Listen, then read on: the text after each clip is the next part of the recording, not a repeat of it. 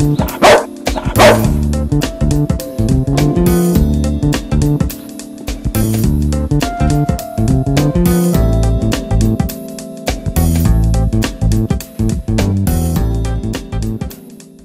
for sure. I mean, for sure the bikes of today is, they're getting a lot easier with all the electronics and everything, and it makes it a lot easier for the younger guys just to you know, jump on the bike and pretty much go for it. And you know, they have all the traction controls and you know, whatever else, engine management, and it just goes on. And I mean, it's the guys in the pit box that really, you know, set the bike up, and then the guys just go out and ride it and pretty much just make a, you know, make the bike around the rider more or less. So it is definitely a lot easier than what it was, you know, sort of 10 years ago or so. But I mean, at the end of the day, you got these, you know, all these young guys now, they're kind of without fear, and you know, I remember when I didn't have a lot of fear, and I know where they're coming from. But yeah, as they get older, they'll realise. You know, when we're on the 500 cc's, there wasn't really a lot of electronics at all. You know, it was just your 2-cylinder. The mechanics did their job on the bike to maintain it and keep it running, and you know, keep it kind of serviced and up to its best performance. But other than that, it was really up to the rider. It's once you get pushed out the pit box, it's all your job. Whereas now, I mean, you can see a good rider on a bike that has an electrical problem, and you know, they're nowhere. Without the electronics, they're not really getting any results. You really need the electronics these days, you know, to finish a race and finish a race in a good position. And you need more or less the mechanics that are running the electronics to be very handy, you know, with the tuning of the bike and the electronics and everything. Yeah, well, if you look at the superbike class now, you've got a lot of, you know, new bikes, manufacturers coming into the championship. You get Aprilia, BMW, KTM. Yeah, it's definitely kind of a place for the future, you know, especially for manufacturers and everything. More or less, it was a team I rode for in 1998 on a V-twin Honda, the Shell Advanced Racing team. The owner of this team and his son was living here in Andorra, and I come here to, you know, with them to have a look around. They invited me here, and yeah, basically, you know, I like the place, and admittedly it's tax-free. Everybody knows that. It is a, you know, a little bit of an advantage to have that as well. But I mean, on top of that, you know, it's a nice place, and there's, you know, plenty of things to do around here, and I've more or less enjoyed it, and decided to stay on. Well, a lot of it is travelling, really.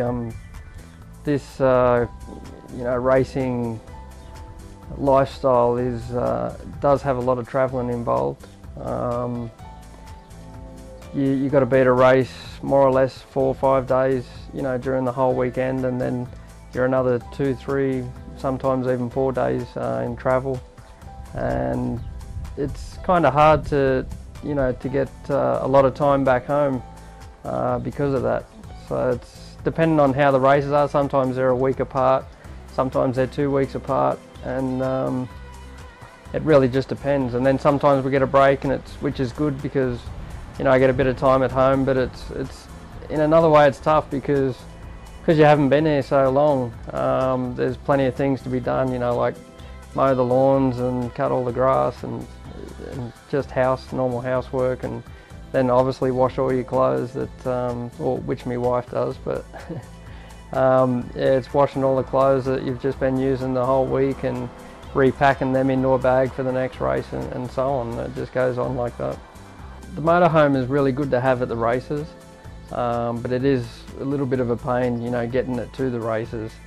I don't mind driving it. It's actually good, you know, because you can get to see a little bit of the scenery, and as you drive around and see the countryside and so on. So it's kind of good in a way. It's got its good and bad points, like anything, I suppose. The first couple of years I was here, I was actually living near a gym. quite a famous one here in Andorra, and yeah, it was good, but there was still, you were sort of sharing machines with people, and how can I say it? I've really, since I've been a kid, I was sort of brought up on a farm, and led a sort of not a lonely life, but yeah, a life a lot different to what a lot of people are used to, I think. And when you go to a gym like that that's really popular and it gets a real lot of people, and I was just a little bit uncomfortable really with that. And a lot of people got to know me, of course, and asking me how the weekend was, and the racing in general, and the team and everything. So it's just things I don't really get involved with too much. Therefore, I've made my own gym at home, bought all my own machines, and mainly the things that I use, which I believe you need really to keep fit. To race a bike, which is more endurance stuff really, so it's not too many weights or anything involved. As for a timetable, I did do that for quite a few years. I had been following kind of a fitness program, which I had a couple of people. One was from Red Bull, the trainer from Red Bull. He kind of did me a program and so on, and I stuck to that for quite a while. It was good, it was helping, and now it's, in between all the travelling and packing and racing and so on, you only really get a few days to train in between all that, and it's more or less better to do it at the end of the season when it's all over, and try and get as fit as possible then before the following season starts. Okay. As for a favourite track, I must say,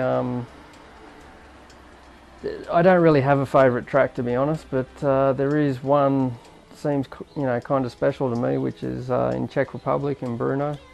I just like the track. It's got a nice size to it. The track's quite wide. There's a lot of room, and it's a little bit technical here and there. It's not too difficult, but I think for a first time, for someone to go there for the first time, it's a little bit technical to learn. There is tougher places, but yeah, but unfortunately, there's been 2 years there where I've been helicoptered out of it, out of Brno. So it is a favourite place, but then I haven't really had too much luck there. And one was a major break, around my ankle, on my right leg, and the last time was just last year in 2008, which I done a vertebrae and 3 ribs. So it hasn't really done me a lot of favours, but it is a track I really like. As for a bad track, that's difficult to say. I mean, the ones that I don't seem to really get good results at, or one of them in particular, is Misano in Italy.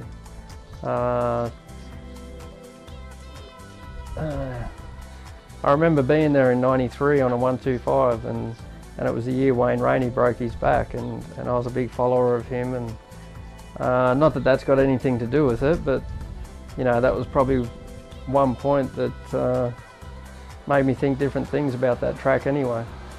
And yeah, I've never really had a good result there, and this year we didn't even finish there. We had mechanical problems, or a clutch problem, and yeah, I haven't really got any great fond memories of that place.